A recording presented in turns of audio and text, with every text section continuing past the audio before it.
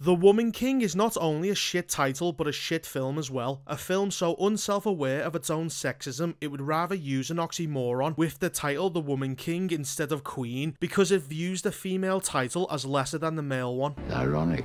Now this film has a few problems. The first is that this is based on a bullshit fictional history that never happened, which they thought that they could get away with until they were caught and forced to change the description of the movie. You liar! They did this because the writers desperately wanted a feminist African story, but must have been shocked to find that Africa isn't a very progressive place. And I was like, no way! So they decided to completely alter the history of an entire country, the Kingdom of Dahomey, by keeping the parts they liked, whilst discarding those more problematic elements they didn't in order to make this happen. Like glorifying female fighters as feminist icons, women who were subjected to female genital mutilation and were not allowed to be in relationships because they were the property of the king, and this is somehow considered girl power to these people. And the way female fighters can not only take on men twice their size but also several of them at the same time is both ridiculous and embarrassing to watch. This movie is filled with women full of penis envy and trying so hard to emulate men they end up coming off as irritating, and all of the men are either completely useless or just outright evil. This is what happens when you get retarded political activists to make a historical epic. Everything they make turns into shit. The second problem is that the movie itself is fucking boring and none of these characters are likable, so you can't even give a shit about what happens to any of them. This film is about 50 minutes longer than it needed to be, as it contains too many unnecessary subplots and tons of modern day messaging, which bloats the movie and kills the pacing, making an already long movie feel even longer. So much so that I wanted to throw my computer out the fucking window when I realised I was only halfway through this pile of cat shit. Now I'd like to make a comparison to a much better historical epic, Braveheart. Braveheart is unrealistic, with lots of events being embellished from real life, though nowhere near as much as this movie does. And Braveheart is much longer than this, clocking in at about 3 hours. And yet no one ever has said that Braveheart is too long. Well, that's because the movie is fun as fuck, with great characters, good dialogue, brilliant action set pieces, and decent pacing. And most importantly, it was made for fans, and not the child groomers in Hollywood. Whereas this film is not made for the audience, it's made for sad middle-aged feminists and people who hate the West for no reason. Now, with all of that said, it's time to break down this fucking awful movie. The film starts with a bullshit origin story about how Dahomey was a feminist country that fought to stop the slave trade. It's a total fabrication. Viola Davis and her lesbian fighters are about to ambush a bunch of men, but she doesn't seem to understand the element of surprise and just stands there until the men spot them. Stop acting so stupid! A fight breaks out and we see all of the women easily beat all of the men. One of the fighters even stabs through a man with her fingers. After the battle, they rescue the prisoners and take them back to Dahomey. As the lesbians return to the village, no one is allowed to look at them because the king has decreed it. Why? We never find out. Also notice that all of the women have armbands on to exaggerate the size of their biceps and make them look bigger than they actually are. The same thing happens with female Thor in Love and Thunder. As they approach the fort, we see that the king's advisor is an obviously gay man. Wow, 18th century Africa sure is tolerant of gay people. Why are you gay? We cut to Naui, whose family is arranging a marriage to an older man who expects her to be an obedient wife. You haven't bought her yet, don't damage the merchandise. So Naui isn't happy with being slat and does this. Why him or her father doesn't beat her senseless is a mystery to me. Instead, he takes her to the king's palace to join up with the lesbians. I thought her family was so poor they needed the dowry her wedding would have given them. Well, I guess not, because they just give her away like she's fucking worthless. She gets accepted for training and is taken in, where we see the warrior women dancing and giggling to each other. Hang on, this is supposed to be an elite soldier class, similar to the Spartans. But unlike them, who take being a soldier very seriously, all we see are a bunch of women gossiping. So the Oyo men go to the campsite and see that their men have been killed. Your comrades murdered by women. With all these women around, they were probably nagged to death. We cut back to the palace and the king has a meeting where the women lecture everyone on slavery. She also doesn't seem to understand why people sell slaves in the first place. But why do we sell our captives? For weapons? It's called an arms sale, sweetheart. If you didn't have the weapons, the oil would have wiped you out already. She instead suggests that they sell palm oil to the Europeans, which we will come back to later. The meeting ends with them deciding to pay tribute to the Oyo to avoid war. The next scene is Naui getting ready to join the lesbians. You will be paid for your work. Well, I guess Dahomey, an 18th century African kingdom, has equal gender pay. Your opinions will be heard. Now, if anyone was wondering why Dahomey didn't make it into the 21st century, there's your answer. We take no husband, we will bear no children. You see, it's just like modern day feminists who work high paying jobs and have no family or kids, but minus the alcoholism. Isn't it inspirational? No! So now he joins them and says this to Viola Davis. I want to be a soldier. Liar! No, she didn't. She never showed any inclination at all. She didn't even join voluntarily. Her father forced her into this. We then see the first day of training, and the very first thing they learn is how to make a knot. Naui quite rightly points out that this is fucking stupid, so Viola gives Naui her sword, which is so heavy that she almost falls over trying to pick it up, and tells her to chop the head off the dummy. So Viola chops the head off the dummy and says, I'd work on that rope. What you just said is one of the most insanely idiotic things I have ever heard. What is the lesson being learned here? It's not Karate Kid, where Danny is developing muscle memory, and it's definitely not Mulan, where she learns that she needs to tie both honor and discipline together to reach her goal. Nothing has been learned here. It's the same as this. Look what I can do. Well, what does that have to do with it? No.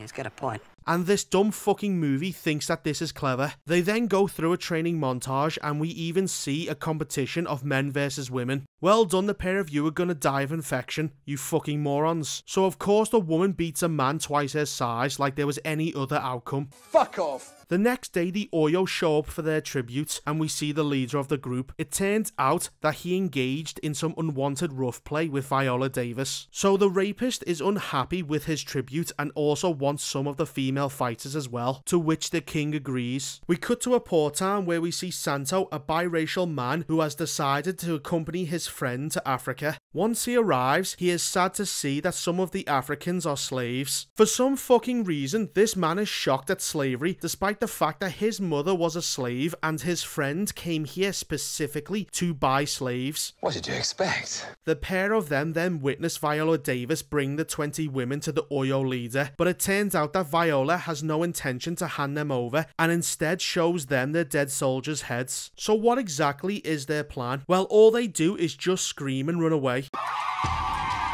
Sounds like a tea kettle. If your whole plan was to kill the rapist, then why not have all of the women stab him to death? Why did they even bother to come in the first place? All they were going to do is just run away. But the people are retarded. So all of the Oyo men are about to attack, but luckily for them, the entire tribe is coming from one direction behind an iron gate, to which Naui closes on them. Well, isn't that convenient? Viola fails to kill her rapist, even though Naui could have helped at any moment, but instead just stands there. You're about as useful as a cock-flavored lollipop. So the both of them jump off the pier and are picked up by the other women on boats. This is supposed to be a colonial town run by Europeans, and yet they just let these African tribes fight each other in the middle of the street, and they also have no guards available in this town as well. I know what's going on here. You've all become idiots. They return to Dahomey, and Viola shows the king this enormous palm tree forest that they can use to make palm oil. So you're telling me that the king knew that the Europeans wanted palm oil, and you had this enormous palm tree forest and couldn't figure out that these palm trees could make palm oil that the Europeans want? You fucking idiot! We then get Viola Davis lecturing the king on slavery yet again because he wants to expand his empire. Let us not be an empire who sells its people. Even if they are not Dahomey, they are still our people.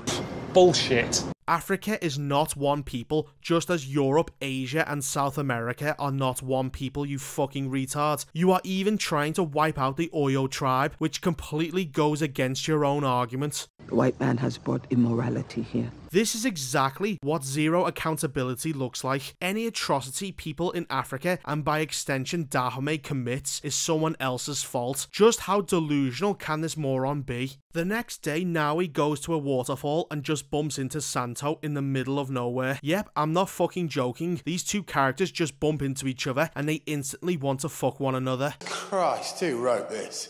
So what we have here is a shit Pocahontas storyline, except they made John Smith biracial. We skip ahead and Naui goes through a trial where we see her beat men twice her size and she wins. Fuck off. As this is going on, the king is negotiating with a slave trader about not wanting to sell Africans, but instead palm oil. The slaver says this: "The people in my lands prosper because of the slave trade." Bullshit. This film pushes the complete lie that everyone in the West is only rich because of slavery. Also, the logic is broken here, as if the West can only make money off the slave trade, then how are they going to pay for the palm oil you're trying to sell them? Also, how did they afford to make the ships to get the slaves in the first place? This is the problem with dogshit politics being forced into the story. It fundamentally doesn't work. And this very same trade has made you rich. Rich as the King of England. Liar! This dickhead is comparing a tiny African nation where everyone is walking around barefoot to the British Empire at the height of its power. This film tries so hard to push an agenda, their lives get even more outlandish. The slaver then says that if he stops selling Africans to the Europeans, they will no longer be protecting him and instead buy off his enemies. And all the king says is that he will stop protecting the Europeans. What the hell does that even mean? Tell that to the French, who wipe you out in the same century. We then see a bunch of singing and more Pocahontas subplot, which is boring as fuck. Nobody cares!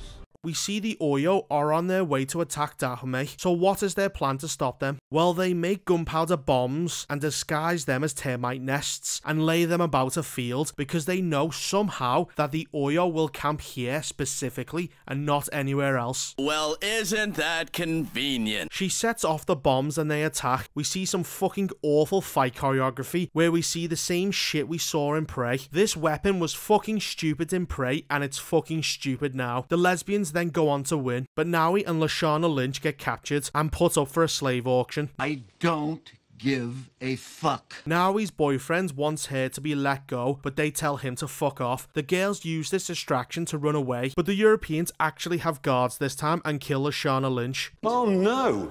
Anyway, last week... Luckily for Naui, her boyfriend comes in and they for no reason let him take her away. Now why didn't the boyfriend just purchase the both of them and release them afterwards? And why are the guards doing what he says now when they told him to fuck off before? Good question. He takes Naui back to his apartment and fucks her. As this is going on, Viola wants to rescue them, but the king says no, but she goes anyway. Once she is in town, she teleports behind the guards watching over the slave pen and kills them very easily. Wow, for a slave port, they sure leave their main commodity very lightly defended. And as the slaves are freed, luckily for them, they have an entire rack of weapons available right next to the slave pen. That's fucking stupid! So the slaves attack and somehow people without guns easily beat people with guns. Viola Davis then goes on to kill her rapists, and we see the slaver and Naui's boyfriend jump on a boat with whatever slaves they can carry. But Santo betrays his best friend by freeing the slaves and allowing them to drown him. His best friend that he's known for years and who took him to Africa in the first place. Why does he do this? Well, it's because he's a simp, that's why. And what exactly does he get for betraying his best friend and not being able to return home because his family would definitely try to kill him? Absolutely nothing, as Naui and the rest of the slaves just leave him and the town behind. Get what you fucking deserve! Probably because he's half white and they would never accept them, as they are racists. We then see the king give a bullshit speech about how the Africans stopped the slave trade. He tries to take credit when actually it was the British that put an end to the slave trade. The last scene is everyone dancing and Dahomey living happily ever after, until the king was assassinated and the country destroyed by the French. To summarise this movie, none of the characters are likeable or sympathetic, instead they come across hypocritical. The story is too fucking long and uninteresting, the action set pieces are ridiculous and poorly executed, and this portrayal of Africa is not only full of shit, but also retarded as fuck. If I was African, I would be insulted by this monstrosity. So yeah, that was The Woman King. I'm not surprised it flopped, it's cat shit.